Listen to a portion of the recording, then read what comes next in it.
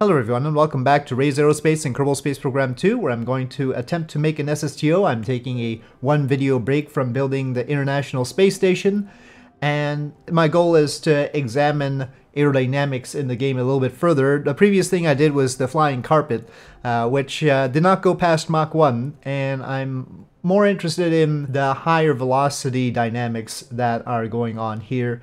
The space shuttle has caught me by surprise many times already, and I need to get a better grip on how things fly in the game. Of course, that's liable to change in later versions, perhaps soon, but anyway, we are going to see how things work by making an SSTO. Now, I'm not going to pull any tricks. I'm aware of some exploits out there. I'm not going to do any exploits. We're going to build it straight so that it'll work in future versions and be reliable. The goal is to have something that can deliver satellites to orbit, and just small satellites, you know, with a little ant engine or something like that.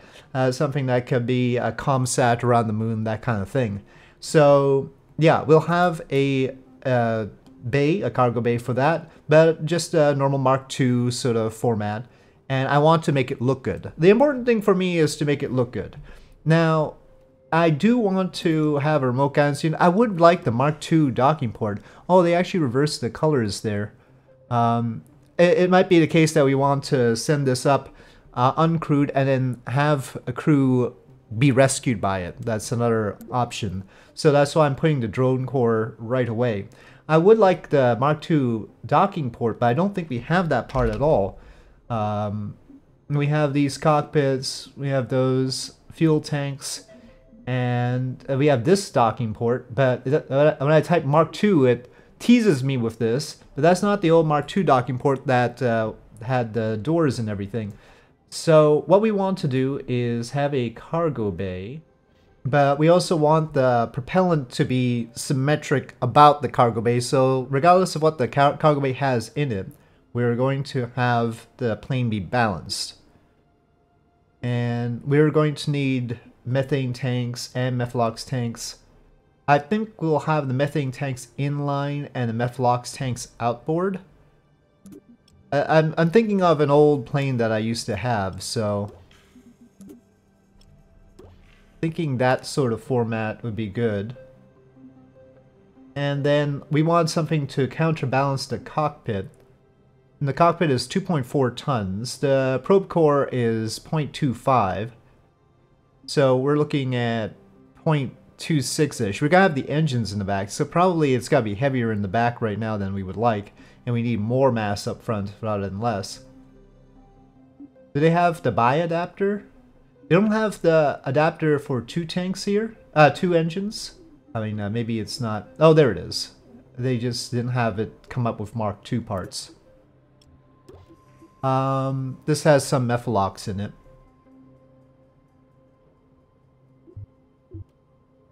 Well, the logical thing to try out is the Rapier engine. We'll certainly want the action group for changing the mode. Cycle mode, I guess. So action group 1 will be cycle mode on both of those. We'll need intakes. That's probably why we don't have any Delta V. But we'll have the intakes outboard. Regular methalox fuel tanks like this. Shock cone intake, pretty typical. The trim, I might not want silver. In fact, I specifically wanted black on the body, and it gave me a gray. See, I set the agency color to very black. And it gave me gray anyway. I guess we're just gonna have silver on the nose cone. The SS-21 has black. I mean, it's not guaranteed to be silver. I don't think we need fuel lines or anything. Let's have overwhelming power. Where's the center of mass? Well, the cargo bay is a little bit forward of the center of mass right now. But that might be alright. But once we put the wing surfaces, it's bound to go further back. How heavy are we? We have got a thrust weight ratio of 1.2 right now, it says. I don't have any Delta V apparently, but I have a thrust weight ratio. I wonder if the shock cone intake actually does anything useful. It says intake efficiency 100% at Mach 5. This has reduced efficiency at Mach 5. So yeah, we definitely want the shock cone intake. The engine pre-cooler, I guess, just has more intake air right now. It has a little bit of methane in it too. We'll have to see what the right balance of methane versus methalox is.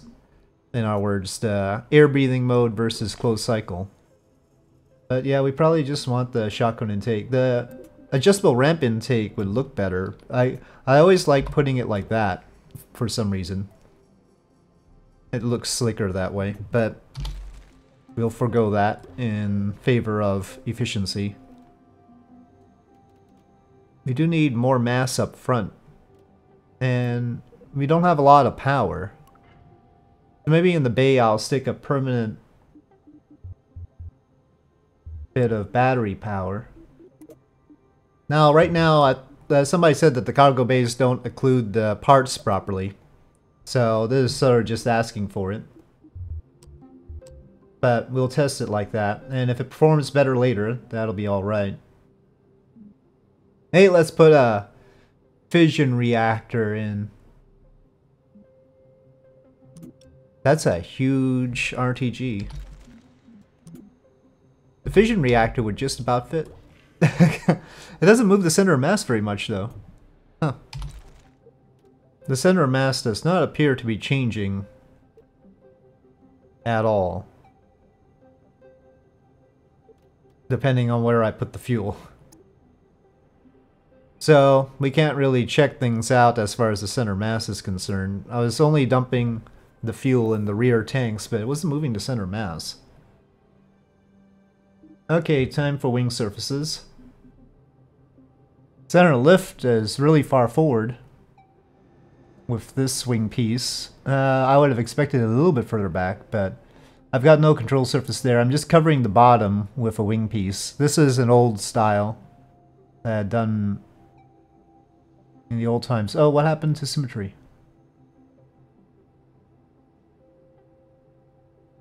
It's not symmetrizing the change in the wingspan.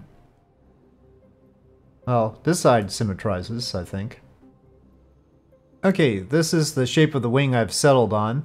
And we're not using canards right now, though I might reconsider that. And you can see where the center of lift is. I'm going to probably tilt these a little bit. And that raises the center of lift a little bit, you see. Very simple. These only have to do yaw. And I don't need that much.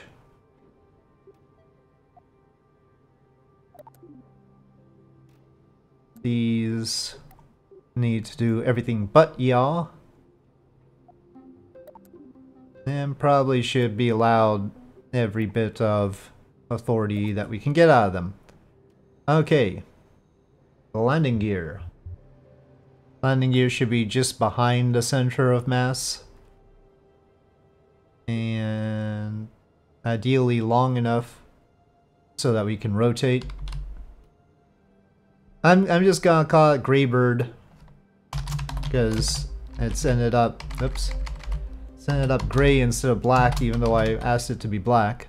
It's super simple, I think you'll agree, and we're gonna try it out. It's not giving me any help down here as far as the delta V is concerned, so that's a problem. We've got thrust weight ratio apparently. Whether we've got enough fuel is tough to say, and we do have a lack of RCS, but we're not aiming for precision docking right now, so we will try it out. And there's a clean save, so I'm expecting Jeb. Do we have Jeb? We have Bill. Then we're gonna have Jeb. Even though we have the controller there, we'll use Jeb. Alright, let's see. Have I forgotten something? Why do we have no Delta V? Oh, okay, it's feisty, it's feisty. Okay, throttle is up. We should be on air breathing. It says air there. Got 4 engines.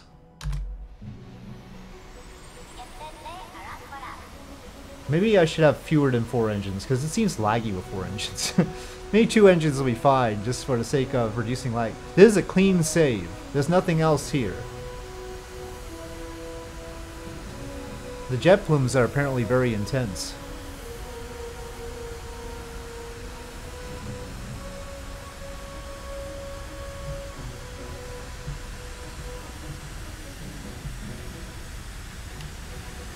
Okay, we're off the ground.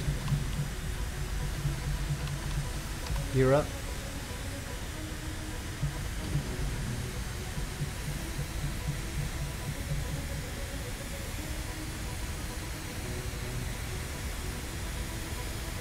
Okay, we are climbing and accelerating.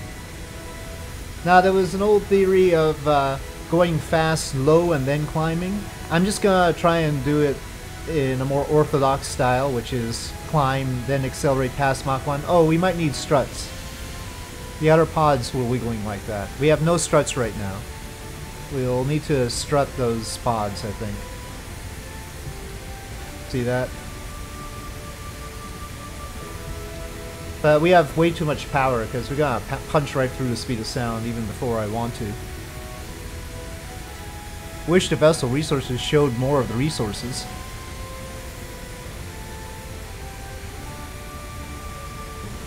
We are certainly past Mach 1 now. We should be past Mach 2 now. Maybe a little bit early.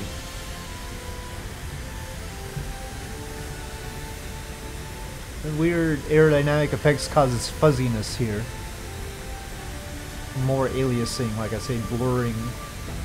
I don't know if I like that. Mach 3.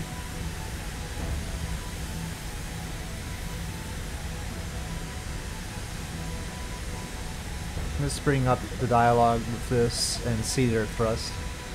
They said Mach 5 for the shock cone intakes, so I'm expecting that. Okay, let's level out here. Oh, it's only Mach 4. Alright, rocket mode. Mix of engines is another theory. In other words, some air breathing, some rocket engines. Right now we're carrying too much ox. But we could probably expedite how quickly we get through the air breathing mode.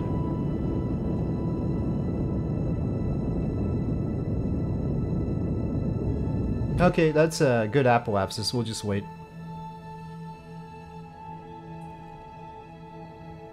Well, now we've, it looks like we're gonna get to orbit, much to my own surprise, on the first try. This is the first try. Otherwise I would put struts on. Can we make re-entry with the fact that we haven't put struts? That'll be the next question.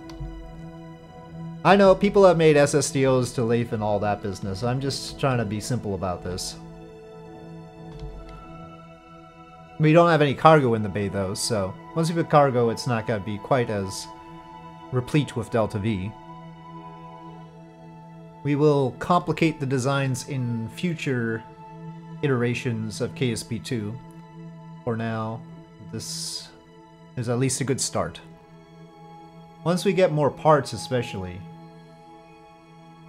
In my really old Buck Kerman series, Buck Kerman flew a space plane that had the mini ISRU unit and drills and everything, the small drills, and so was able to refuel in different locations. Oh, I thought I didn't put control surfaces on those. I had set those to not have control surfaces. But yeah, once we get those ISRU units and such, I want to build a space plane that can land on Minmus and refuel itself, which means obviously vertical landing rockets, but that's not very hard for Minmus or something similar.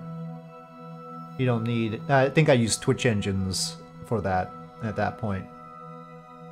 The critical thing is the balance in that case, but the main heavy part is the ISRU units. Also, having IVA view would be nice for Buck Kerman purposes. Okay, we have an orbit, and it is a straight equatorial orbit.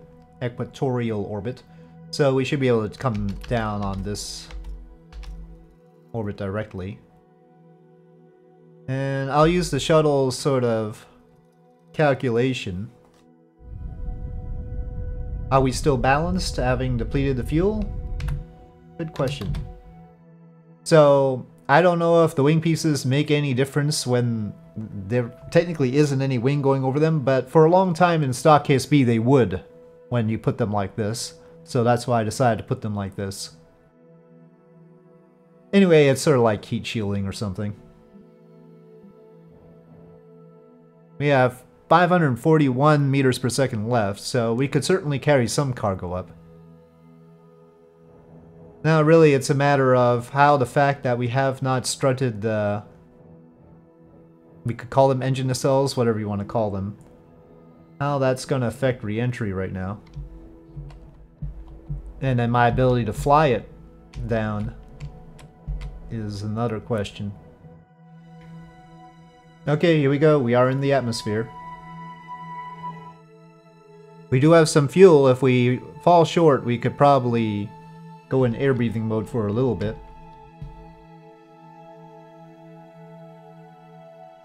That's right, we don't have to land like the shuttle. That's great help. We need to glide more. I'm gonna pitch down. This clearly gets way more drag than the shuttle does. Way more drag supersonically. I'm expecting that its subsonic performance will be way better than the shuttle. And part of that might be just because we don't have as much stuff in the bay. The shuttle had a docking port in the back and the docking arrangement in the front.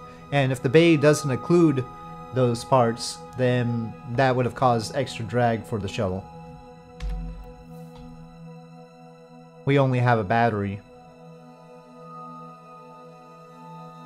We are further south because I actually launched not exactly 90 degrees. But we can probably deal with that with the jets.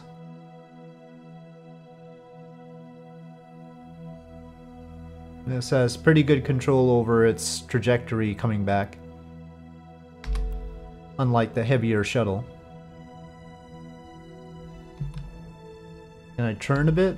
Does it have that kind of capability? It is turning a little bit. I didn't close the intakes or anything. Intake is still enabled, it says. That is how our trajectory looks right now.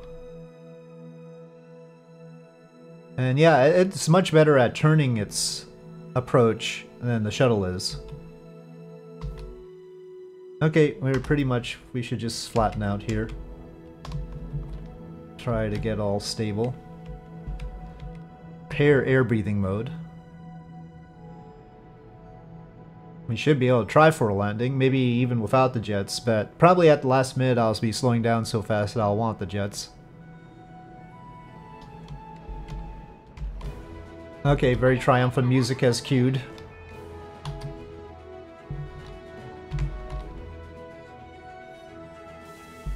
Okay, I think I should try and turn around. Well, it might be too early. But let's try. Does it have enough authority to turn here?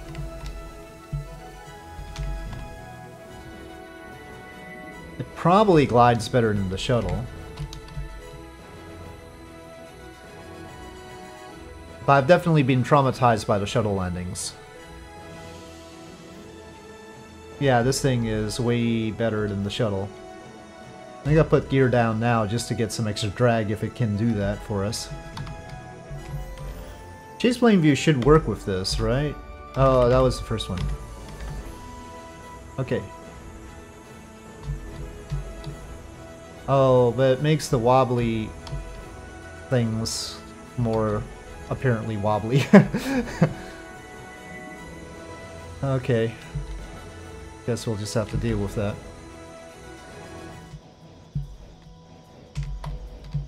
Sun's in my eye. It loses a lot of speed right here.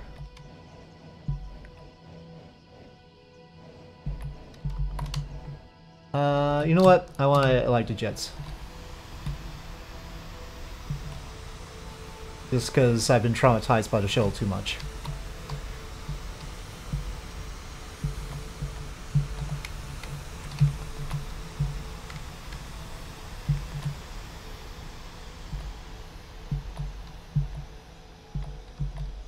Come on. Lightly, lightly. No flipping. No flipping. It zooms in a lot on the plane. Are we on the ground? Brakes. It was so light I didn't even notice when we touched down. And stopped. Okay, and no more chase plane view. It really zooms in a lot when chase plane view. Whoa. Okay, body view. Shall we taxi off? Jeb has made it back alive. Whoa, gosh. Oh, barely. Oh, the wheelbase might need to be widened. Wish we had proper spaceplane hangarage. So there you have it, the gray bird. Because I can't get it black. I didn't want an SR-71 anyway. I wasn't going for that. But the simplest sort of SSTO. I remember it from back in the old days of stock KSP 1. It still more or less seems to work the same way here. But landings, again, right at the end, I lost a lot more speed than I expected to. I'll have to watch out for that. But this time the jets saved us. And yeah, that's it. We'll see how it works after some updates, and when we get more parts that will make it a fuller sort of system. We could certainly optimize it more. We were carrying too much oxidizer. But we will see about this. With that, I'll say thank you for watching. I hope you enjoyed this video. If you did, please do press like. If you have any comments or suggestions, please leave them in the comment section below. And I will see you next time.